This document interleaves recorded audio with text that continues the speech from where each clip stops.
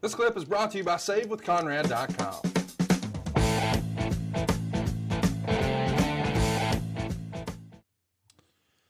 Charlie Thrower says, Mr. Prichard, can you explain how Dr. Tom became a doctor? Yes. Well, see, there was this medical school, all right, and they had a pharmacy, and there was a little mix-up in the pharmacy, and they needed a doctor, and Tom was able to step in, and all that happened. Do you know, I mean, the real story is too crazy to tell, but I'll try and tell it in a nice way as far as how Tom became a doctor. There was a match in Continental in Alabama. Okay. All right. Southeastern wrestling there. I already like it. And the guys, they had a guy that was going to be in the corner to be their corner man. And they put this guy on television. Well, when they put the gentleman on television, it sparked some authorities of some sort who might have been looking for the guy that they had put on television. And when the authorities came calling to talk to this gentleman, that gentleman disappeared, and now they needed a corner man. And so they used Tom, and Tom explained that, that he was a doctor, but there was just a little mix-up at the pharmacy with his, and they lost his certificate in the mail. And Tom became Dr. Tom because he became the corner man for that match, and then the moniker just stuck from there. Fun story. Appreciate you sharing that. Uh-huh. Christopher Wheeler. I did it as best I could without implementing too many people.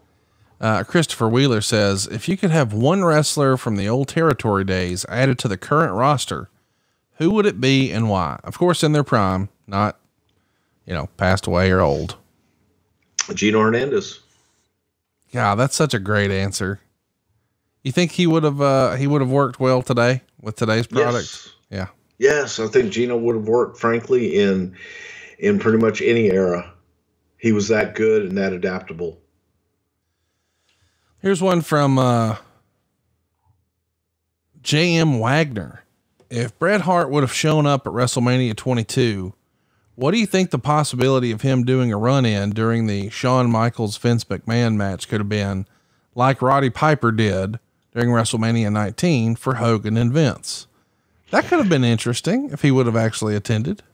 Yeah, that was the one where Bret came in and either got inducted in the Hall of Fame or we did Stu. That was when we inducted Bret, right? Yes. Detroit? Yes. Okay.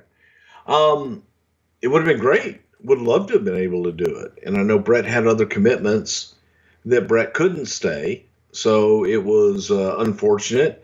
I don't know if Bret was at the right place in his life that he would have wanted to do something like that at that time. There was still a little bit more healing to go, and there was that was the first step, and there were baby steps to get beyond that.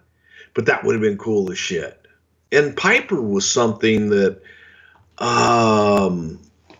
was a last minute nobody knew. Yeah. I made a phone call and said, "Hey Vince, man, come on, we're in Seattle. Portland is right there, and two biggest rivals, Hogan and Piper. What if?" type thing. And he said, "Well, see what Roddy's doing." And it went from a phone call to Roddy, "What are you doing? Hey, would you like to do this?" to, "Can you be here tomorrow?" And Roddy drove in from Portland, met him downstairs in the loading dock. Tom and I put a hoodie on him and walked him up to his room and locked him in his room. And same thing, we went up, got him in his room, put the hoodie on him, got him into the building. People thought Roddy was just there to say hello. That was pretty cool.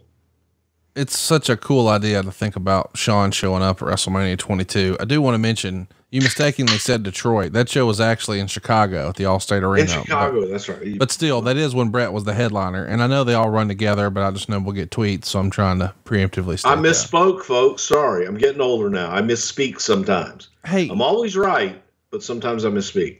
Boy, that sounds like my dad right there. Hey, Hey, it's Conrad Thompson. Thanks for checking out the podcast here on YouTube.